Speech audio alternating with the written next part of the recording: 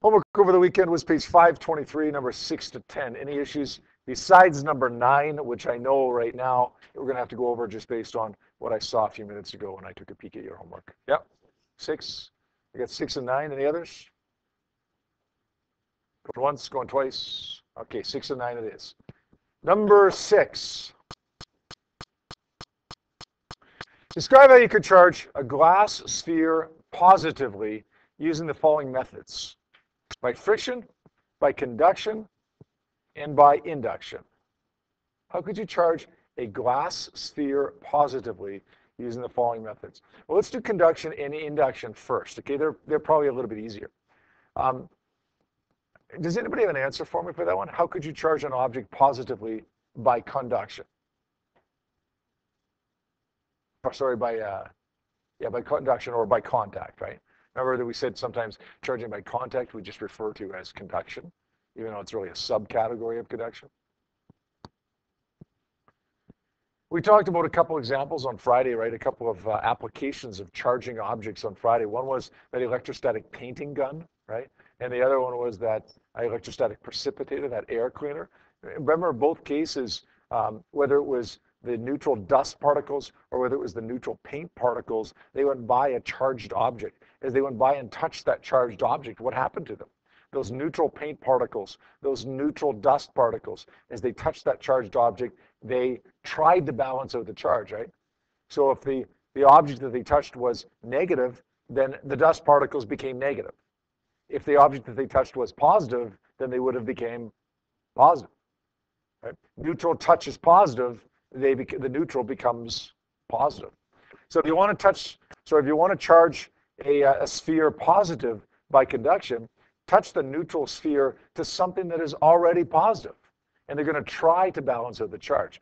Same size, same shape, same material, then they probably will balance out the charge. If they're not quite the same size or shape or material, then they might not balance out. But the bottom line is they're both still going to be positive. Maybe one more than the other, but it's still going to be positive. What about induction?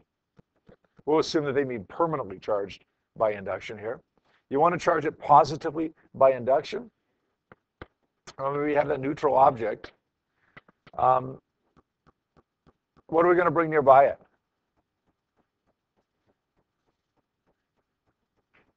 We're going to bring a charged object nearby it. Is it going to be negative or is it going to be positive? I'll tell you what, if you're anything like me, you forget these things. Listen, that's okay if you forget these things. In a way, it's almost good if you forget whether you bring a positive charged rod or a negative charged rod nearby. Because I don't want you to have these things memorized. I want you to understand and be able to think through these things, okay? So we know that we're going to attach a ground wire. If we want to make this positive, what do we got to do? Do we got to take in more electrons or do we got to give off electrons to the ground? We bring them up or send them down? Send them down. So if you send down electrons, there's only one way that you can accomplish that, right? Send down these electrons. What kind of object does this need to be in order to send down those electrons, negative or positive? Negative. So if you want to charge something positive by induction, you got to bring a negatively charged rod nearby. Now, honestly, I've done this enough times that I remember that you got to bring a negatively charged rod nearby. I remembered the answer to that question when I saw it without working through it like that. But if I was in your position, seeing a question like this for the first time in homework, I guarantee you I wouldn't have remembered that. I guarantee I wouldn't have remembered that. If you can remember that, you've got a better memory than I do, that's for sure. Yeah, I wouldn't have remembered that. Hey, honestly, I could have seen this 10 times and probably not remembered that you got to bring a negatively charged rod nearby to make it positive. But that's okay. I'm okay with that because I can figure it out every single time using the reasoning that I just used. And really, in the end, if you remember it, that's great. Okay, but I want you to be able to figure it out as well, just in case you do forget it. Simon? Well, not necessarily, but if you want to charge it positively, right, by induction, if there's not a ground wire attached, the best that you can do is induce a temporary separation of charge, right? So you're not really charging it positive in that case. You can charge one side positive. I just made the assumption in this question that they meant permanently charge it by induction, because otherwise it would really, the object is still neutral if there's no ground wire attached, right? All right, charging by friction. Now, without having a copy of the electrostatic series, remember I talked about that briefly on Thursday or Friday? Electrostatic series is that ranking of different materials to how well they gain electrons and how well they give up electrons. Okay, some materials will gain electrons really, really easily, accept electrons really, really easily, Maria. Some materials won't. Some materials give off electrons a lot easier than others. Okay, I don't have that memorized, nor do I expect you to have that memorized. If you've downloaded the paragraph form notes that I have up on our website, okay, then there's a copy of that electrostatic series in there. There's also a copy in your textbook, but you don't have to know that electrostatic series. Basically, if you had a copy of that in front of you, you could say, look, well, I'll rub the positively charged glass sphere against something that will accept electrons. In other words, you want the glass to give up electrons to this other material. You'd pick a material from that series that would accept electrons really, really well. Okay. I don't know what that material is off the top of my head, nor do you most likely know what it is off the top of your head. That's okay. Basically, we're going to just answer this by saying we're going to rub the glass sphere, okay, rub the glass sphere, charging by friction, right, against something that will accept electrons easily. Therefore, the glass sphere will give up electrons and become positively charged as it loses those electrons. Yep.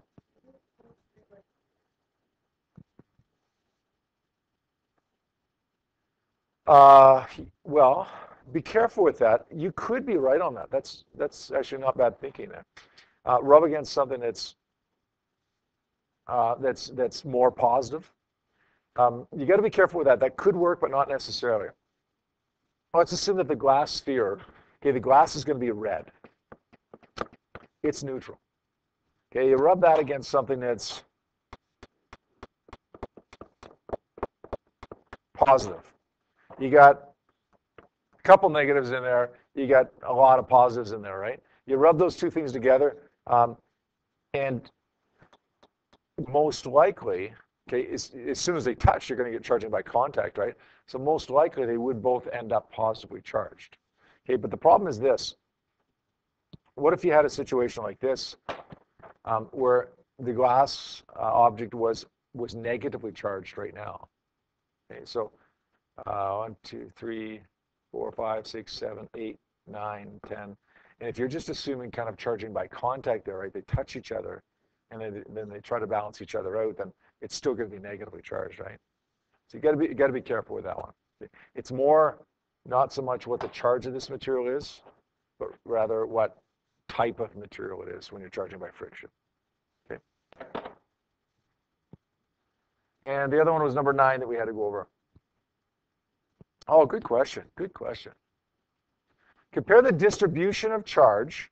So distribution just means kind of where the charges are, right? The spread out of the charge on a hanging aluminum and glass rods if they're both touched at one end by a negatively charged ebonite rod. Ebonite, by the way, is just a material that's like kind of a rubbery, plasticky material.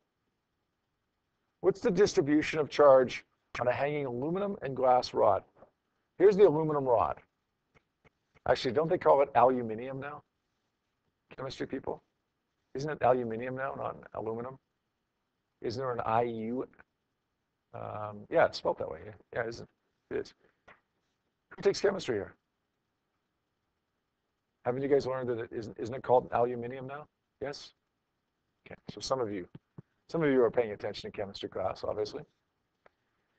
So here's the aluminium rod. It's touched at one end by a negatively charged ebonite rod. So let's bring the negatively charged ebonite rod nearby. The aluminium, let's assume, is neutral with equal number of positives and negatives. What's going to happen to the positives in here? Nothing. What's going to happen to the negatives? They're going to get pushed to the left-hand side, right?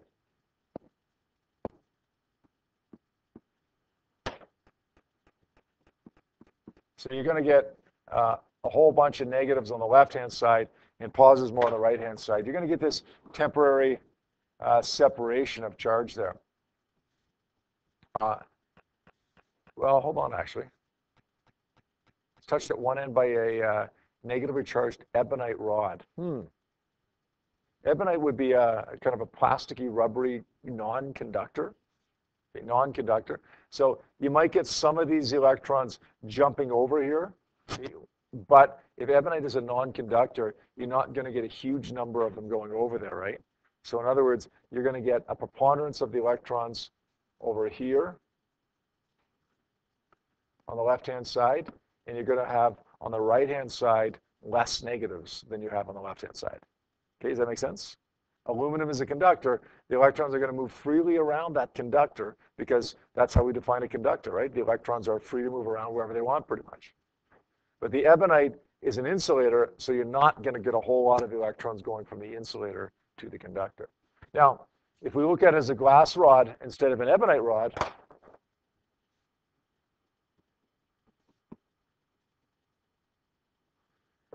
so that's a glass rod this time. Here's my negatively charged ebonite rod. What's going to happen this time? What's going to happen to the positives? Nothing. What's going to happen to the negatives?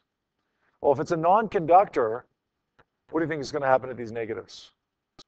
You might get some of them going a little bit to the left, like a shift to the left. Is it going to be as dramatic as it is in the conductor?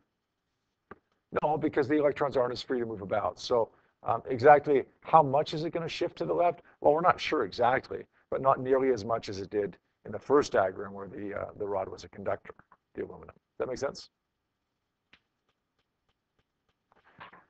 After a small negatively charged metal sphere momentarily touches a larger neutral metal sphere. Well, they're both conductors here. After a small negatively charged metal sphere, okay, here's my negatively charged metal sphere. Here's my larger neutral metal sphere.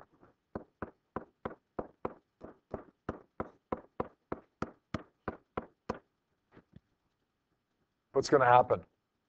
They touch each other. Electrons are going to go from the negative to the one that's neutral, making them both negative. Are they going to be equal negative? Probably not. The one that's larger will probably have a larger negative charge. Does that make sense? Because it's able to hold more extra charge. We talked about that last week again. If we have equal size, equal shape, same material, then the charges are probably going to balance out. But if we have something that's bigger, it's able to hold more charge than something that's smaller. So the reality is they both become negatively charged every single time, but the one that's bigger will probably hold more charge than the one that's smaller, depending upon the shape. Okay. Does that answer question number 9 for us? Did anybody have for question number 9 more or less the answers that we just gave you? Yes, good. Excellent. Any other questions there? 10? Yeah. A negatively charged ebonite rod is held near the knob of a neutral electroscope. Okay, we talked about that electroscope on Friday as well. Explain what happens to the leaves of the electroscope. So let's draw it out here. Here's my neutral electroscope. Okay, doesn't matter what it's in, whether it's in the Erlenmeyer flask, which is the second diagram that I showed you on Friday, or whether it was just in that cylindrical container or a square container or whatever, doesn't really matter. It's neutral, so it's got positives everywhere, but it's also got negatives everywhere, making it neutral everywhere. We're going to bring the negatively charged ebonite rod nearby. What's going to happen to the leaves of the electroscope? Well, what happens to the positives in the electroscope? Everything in the electroscope is a conductor, right? So what's going to happen to those positives? Stay where they are. What's going to happen to the negatives? Negatives get pushed away from the negatively charged ebonite rod. So now we have the negatives all going down, not all of them, but lots of them going down into the leaves, leaving this leaf negative, this leaf negative. They're going to repel each other. They're going to push each other apart. Yeah, Simon? Why wouldn't the positives go towards the top? because the positives, as long as we have a solid here, right, and are part of an atom, the atoms themselves aren't going to move around within the solid, and the protons within the atoms of the solid aren't going to move around because they're too tightly bound to the nucleus. I remember on the first day we talked about the electric force that keeps the electrons in orbit around the nucleus. It's a strong enough force, but it can be overcome. But then within the nucleus, there's protons in there that are pulled together by what we call the strong nuclear force. And that's a much stronger force at that short distance. So these guys, they don't want to spread apart. This guy, it doesn't really want to spread apart, but it's a lot easier to get it moving out than it is these two guys. If these two guys split apart, then you're not worrying about getting electrocuted then. Okay, then you're worrying about a nuclear reaction then, right? Which it is conceivable to have protons leaving, but not because of this. It has to be because of other reasons that we'll talk about in our last unit. Does that kind of make sense?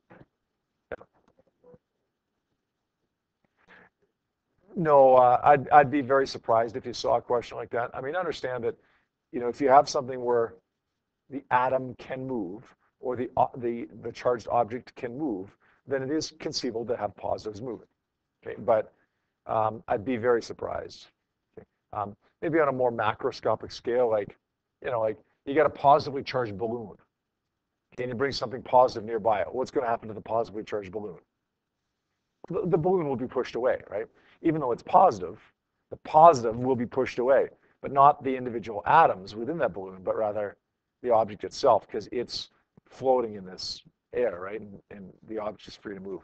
So if the positives within the substance are free to move, like in a gas or liquid, then conceivable, right? But probably wouldn't see a question like that. No. Yeah. What would happen if you put a positive bar there? Okay. Well, then we'll take a look at question B after that. If we put a positive bar there, the positives stay where they are, but the negatives this time, positives stay where they are, but the negatives all get pulled up into here. So that still leaves us with like charges on the leaves of the electroscope. They still spread apart. It's just the opposite charge to which they were when I brought the negative nearby. That make sense? Okay, what does B say? Explain what happens to the leaves of the electroscope if the other side of the knob is now grounded while the rod is still in place. We talked about this on Friday, right? Let's go back to our original question here, though.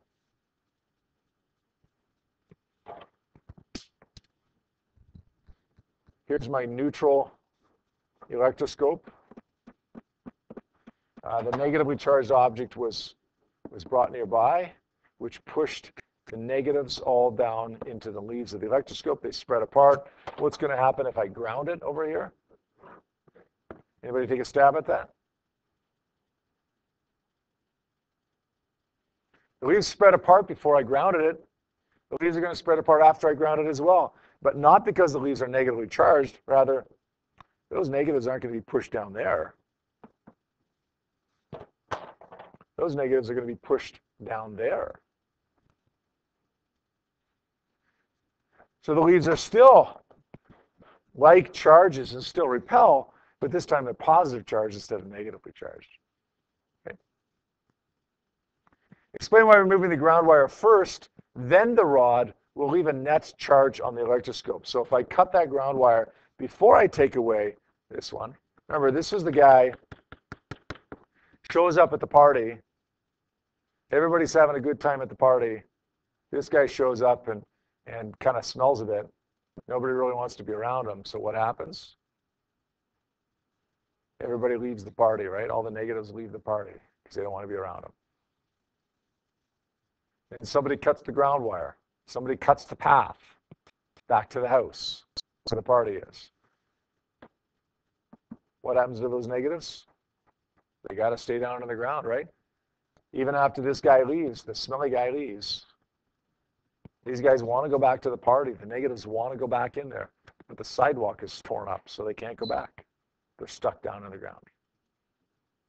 So what's it look like after you remove the ground wire? Before you take away the charging object? Well, The leaves remain permanently positively charged. Somebody in the other class said, well, does permanent mean permanent? Not necessarily, because charges can discharge to or from the air. So eventually the leaves of the electroscope would probably come back down, eventually. When we say permanent, we mean like, more than a few seconds kind of thing. Okay. Devin, does that make sense? Yeah, that's a good question to ask there, number 10 was. Good. All right, guys, if I can have you take a peek at multiple choice number 36 now in your worksheet booklet, multiple choice number 36, and if you could submit this one, please, as multiple choice 1, that'd be wonderful. Give you about 1 minute to do this one, please. All right, guys, take a look at this. Overwhelmingly, people said D. Let's hope that's correct, because 80-something% of you said the answer is D. A student places a positively charged sphere near a metal rod. Both are on insulated stands and the rod is grounded. So in other words, they're on insulated stands, meaning that you're not going to get any charge loss or gain from the ground to the object through here, right? Okay, through the stand that it's on. You see that this is grounded. So what's going to happen here? This positively charged rod, what's it do to the positives in there? Nothing. What's it do to the negatives in there? Pulls them over to the left-hand side.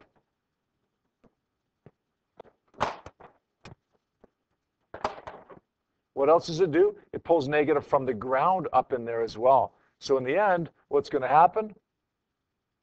We're going to get a whole bunch of the electrons coming up from the ground, and we're going to end up with a rod XY that is negatively charged at end X.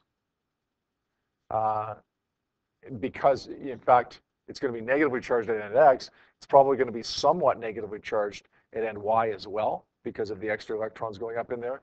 In the end, the whole thing is going to be negatively charged. But the one that matches up with what we've seen here is D, negative at end X, because the electrons are moving onto the rod from the ground. Good. Yeah, the other options we had here that people picked were A and B. Assuming the electrons moved off the rod into the ground, right? The electrons are going to be attracted to this big positively charged ball right there. Okay.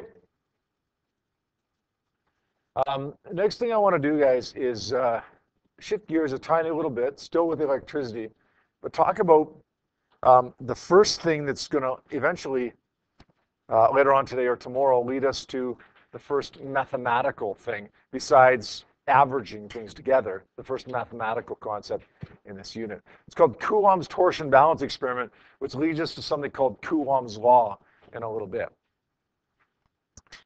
A guy named Charles Augustin de Coulomb performed an experiment to determine the relationship between electric force and the amount of charge that you have and the distance that separates the charges that you have. Okay, we know that if you have charges that are the same, then they're going to repel each other. Opposite charges will attract each other. Well, by how much? What's the value of that force? How strong is that force when these charges come close enough together to affect each other? So Coulomb performs this experiment that looks something like this. What I'm about to show you is a bit of a simplification, but it's good enough. It does allow us to find, again, that relationship between all of those things that affect the force. This is representing a ceiling, a string hanging from the ceiling, a rod, pretty light rod, with an object at either end. So this rod and the objects at both ends that are hanging on the string ends up being balanced. You're probably going to want both of those objects to be the same mass, although that's not critical for our understanding of this. We're going to charge one of them. We're going to call it Q1. Now, you could charge the other one if you want, but it doesn't really matter. Okay, that's not really relevant to the experiment. We're going to charge one of them, and we're going to call it Q1. We're going to bring another charge, one that you don't see yet on the board, nearby Q1. That's going to be represented by my fist here. Okay, my fist is going to be Q2. As I bring Q2 nearby Q1, what happens? So Q2 gets near Q1, what's going to happen to Q1? Well, we don't know exactly what's going to happen, right? Because we don't know what the charges are, positive or negative or positive and positive. We don't know. But we do know there's going to be a force of either attraction or repulsion. And that's going to cause this whole system that you see up on the board there to twist. It's going to either twist clockwise or counterclockwise. Q1 either comes out towards my fist here, or Q1 goes away from my fist, depending upon what the charges are, right? It twists. Well, that doesn't show us anything. It just shows us that charges will attract each other, repel each other, which everybody already knew. So how does that help us to determine what the actual relationship is, the mathematical relationship between the amount of charge that you have and the distance that separates it? Well, Coulomb would perform a number of experiments here. The first experiment would involve manipulating Q1. The responding variable in that case would be the force, and the control variables would be Q2 and the distance. We're going to call the distance R. Remember, Q is the amount of charge you have, F would be force, of course, and R is the distance that separates them. So in the first experiment, he would bring Q2 nearby Q1. He would change the value of Q1 for each trial you have. He would see how that affected the force, all the while keeping the distance between them constant and the value of Q2 constant. He gets some data, plots a graph. Q1 goes on the x-axis because the manipulated variable is always on the x-axis. F would go on the y-axis because the responding variable is always on the y-axis. You would have got a graph that looked like this. A nice, perfect, well, close to perfect straight line, which told him that F, the magnitude of the force, the absolute value of the force, the magnitude of the force, whether it was attractive or repulsive, was directly related to Q1. In other words, as Q1 increased, the magnitude of the force increased linearly. If Q1 doubled, F would double. If Q2 quadrupled, F would quadruple. It's a linear relationship. And then he performs another experiment. This time, he changes the value of Q2. The responding variable in that case, the one that would change because he changed the value of Q2, would still be the force. Tell me what the control variables in this case would be. What would have to stay the same in this case? Simon? Q1, yes, and what else? Good. Q1 and the distance that separates them. Good. So now he's going to plot a graph of Q2 versus, F versus Q2. And similarly, he gets a straight line. That tells him that the magnitude of the force is directly related to Q2. So as Q1 doubles, F will double. As Q2 triples, F will triple. They're both linear relationships. Now, by the way, just as a question there, Daniel? Q1 and R. So the control variables, C stands for control variables there, would be Q1 and then the distance that separates them. Now, a little aside here, guys, that is not a huge deal for us, but the reality is Coulomb didn't have a way of directly measuring charge.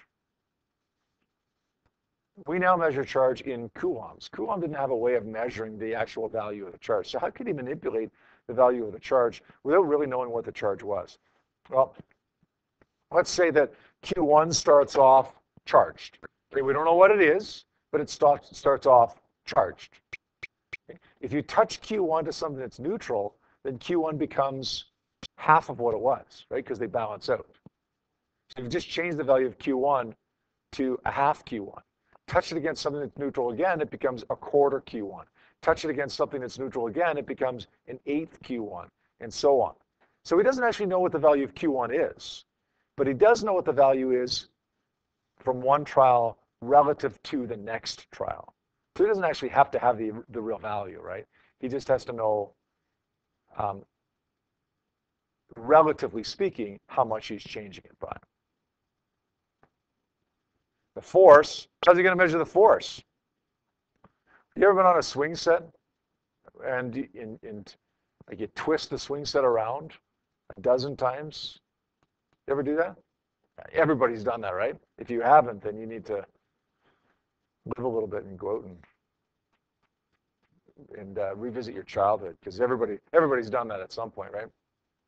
You guys know intuitively that the more you twist that swing, the more force it requires, right? The harder it is to twist it, right? You could measure that. 1 revolution would take this much force to twist it. 2 revolutions would take more force. 3 revolutions would take more force, and so on. You could figure out exactly how much force is required to twist it a certain amount. Well, that's what Coulomb would have done here. He would have known how much force is required to twist this string a certain amount.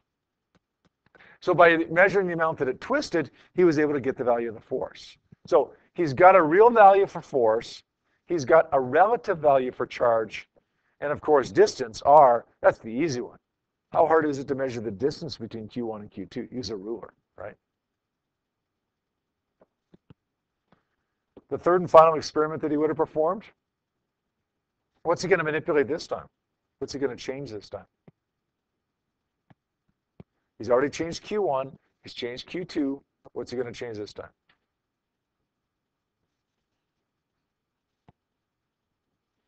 He wants to change the distance that separates them. We don't want to call it a radius because we're not referring to a circle, but just the separation distance, R. The responding variable would once again be force. How much did the string twist? The control variables in this case would be, who's got this one, the control variables?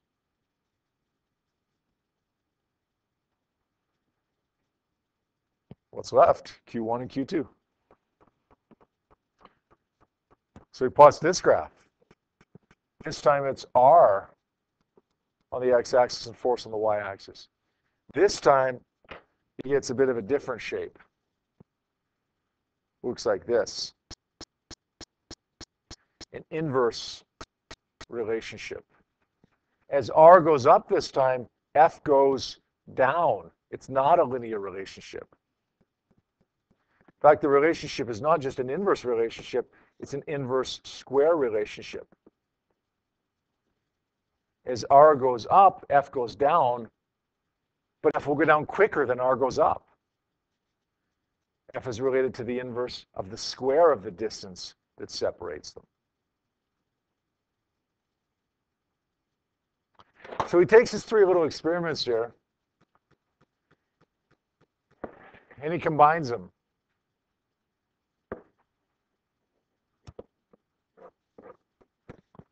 He knows that F is related directly to Q1. He knows that F is related directly to Q2. He knows that F is related to the inverse of the square of the distance. But if you've ever done proportionalities or those things that are related to other things in math class, you know that you can't just make it equal to Q1, Q2 over R squared. When you replace this proportionality sign with an equal sign, you have to tack in a constant, K. It's just a number. Sometimes I call it a fudge factor. It's not equal to Q1, Q2 over R squared. Well, it's equal to something times that. A constant times that. The constant is just kind of a fudge factor to make it work, to make the equation work. So K, which is called Coulomb's constant,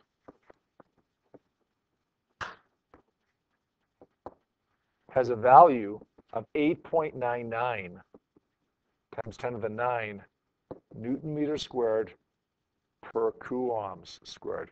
Wow. If you got a crazy number, if you think that's a crazy number, the units are even worse.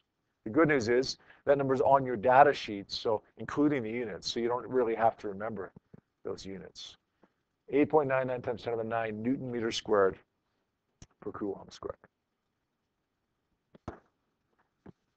this law should look familiar. In Physics 20, you did another law that had the exact same structure. It was called Newton's law of universal gravitation. Remember Coulomb's law, the one we just looked at, K Q1 Q2 over R squared. Newton's law of universal gravitation from Physics 20, big G M1 M2 over R squared. The force of electricity between two charges, the force of gravity between two masses. Well, let's compare those two equations, these two new, well, the one new equation that you've learned with the one old equation that you already knew. The relationship in both cases we call an inverse square relationship because the force is inversely related to the square of the distance. In other words, as R goes up, F goes down. And that should make sense to us, right? If you got two charges that are causing a force between each other, the further you pull them back from each other, the weaker the force is going to be. So the relationship is an inverse square relationship. The magnitude, the constant for Coulomb is 8.99 times 10 to the 9 Newton meter squared per Coulomb squared. The gravitational constant was 6.67 times 10 to the minus 11 Newton meter squared per kilograms squared.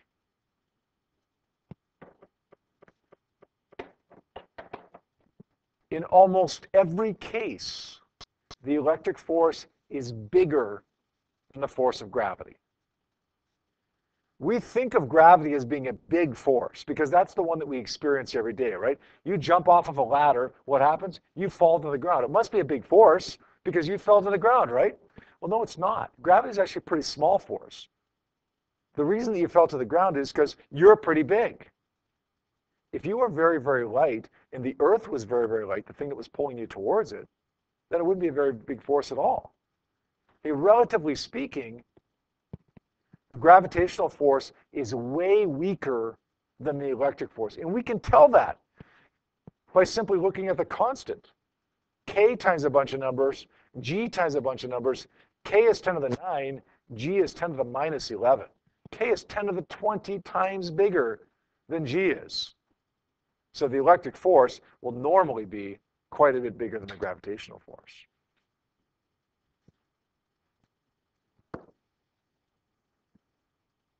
Finally, direction. Well, here's one big difference here. A lot of similarities between these two forces, but the electrostatic force, the force of gravity is always attractive, right? We know that one mass attracts another mass. If you were in my Physics 20 class, we did the corny little demonstration where I said, pick a partner, look at your partner. Remember this, Daniel? Remember this? Pick a partner, and then you said, repeat after me. Remember that one? There was always that force of attraction. Between any two masses, there's a gravitational force of attraction. Between any two charges, there's a force of attraction or repulsion. So gravity, it always has to be attractive, whereas the electrostatic force, Coulomb's law, can be attractive or it can be repulsive. They can push each other apart. Got it? All right, that's it for today, guys.